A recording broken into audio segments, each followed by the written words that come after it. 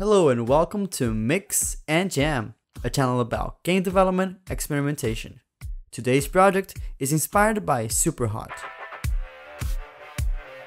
Superhot is a very creative game in which the main mechanic is that time only moves when you move. That results into a gameplay that is not only fun to play but also fun to watch. I wanted to try and replicate the mechanic and visual style from the game using Unity. So here are the steps I needed to follow for this recreation. Implement the FPS controller and also the target models around the scene.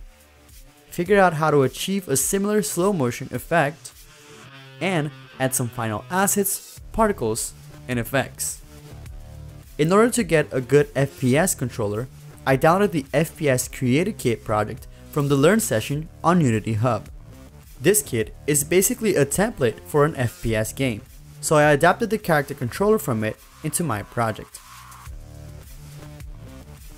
By the time I was working with this project, I imported the legacy VR samples on the asset store just to get the slow poly humanoid model, but that asset now is deprecated. But if you want to download that model specifically, it will be available on this project's repository.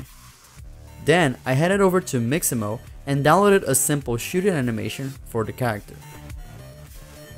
One of the first things I did on the project was to create a new material for the character by making its albedo color red, and I also tweaked around the specular color so that it has a bit of yellow reflection, just like in the game. Then I created my main script for the shooting and time behavior. So I started by creating a prefab of a bullet that got instantiated when clicking. I noticed that on the game, the bullet gets instantiated in the middle of the screen, so I just decided to do the same.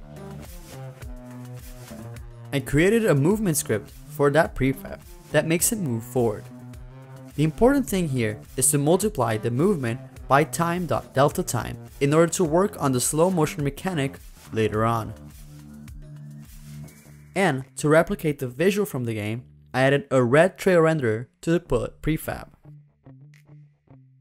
Now the trick I used to replicate the slow motion mechanic from the game was to have two different timescale values depending on whether there was movement on the horizontal or vertical axis. Then the timescale itself gets lerped between those two values with an interpolation variable that would also change if there was movement from the player.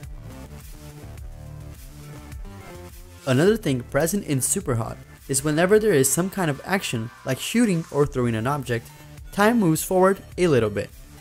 So in order to do that, I created an IEnumerator that was called whenever the player did an action, overriding the timescale changes for a while.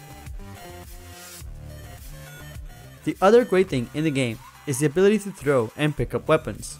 So I added a rigid body to the gun and created a do-tune sequence that basically deattaches the weapon from the player, and it adds force and a bit of torque to the weapon's rigid body.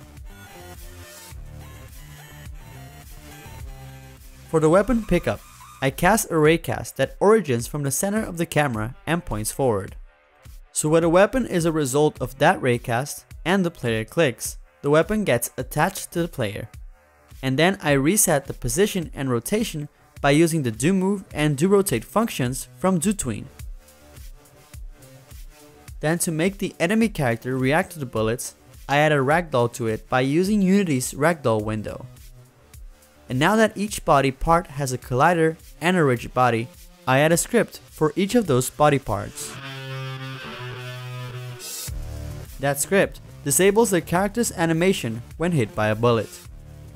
And then when going into ragdoll mode, I made it so that the script detects if the character has a weapon, and if that's the case, the weapon gets detached from the character and gets impulsed towards our player. In the game, the enemy model shatters on specific parts, and I spent a lot of time thinking about how to do this, but then I decided just to split the character into different parts using Blender. Basically, I created a version of the model split into 5 parts, and I also exported each individual part of the body as a separate object. I also applied a new material to the faces that fill up those model cuts. So back on the body part script, when the bullet collides with a specific body part, I indicate which mesh of the original model gets deactivated and the object that's going to replace that part. By positioning the new objects in the same position and rotation as a specific body part bone, I was able to replace it in a kind of a seamless way. And when I replaced the body part, I add an explosive force to the new object so it looks a little bit more like it's shattering. And then I made it so that the head object was separated into multiple meshes so that it would have a satisfying shattering effect when hit by a bullet or a gun. Then I replaced the weapons and bullets model using these assets from Sketchfab.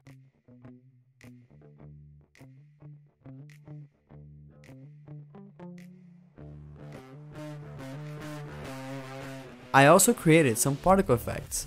One was for when the bullet collides, that renders meshes instead of sprites.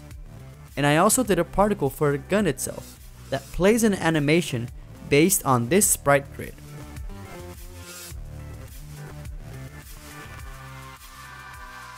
Finally, I added a bunch of post-processing. The most important one being the color grading, that I tweaked a lot to make the visual more similar to the final game.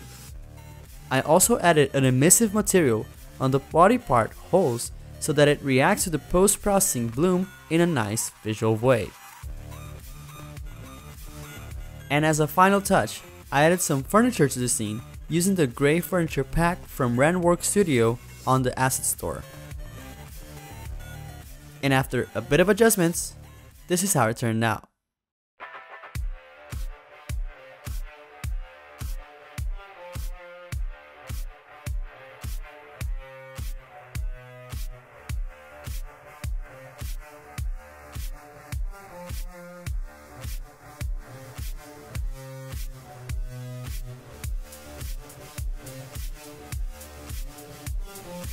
The link for the project's repository is on the description below.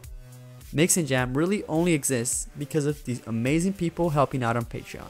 And of course, I want to highlight these top tier supporters. If you want to see more videos like this, please consider subscribing and sharing this video with friends. Thank you so much for watching, and I'll see you in the next one.